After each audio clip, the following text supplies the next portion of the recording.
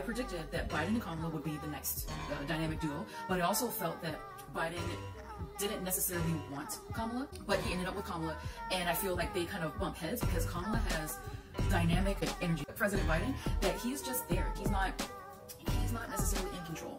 But I asked, how are they getting along? Here's the devil.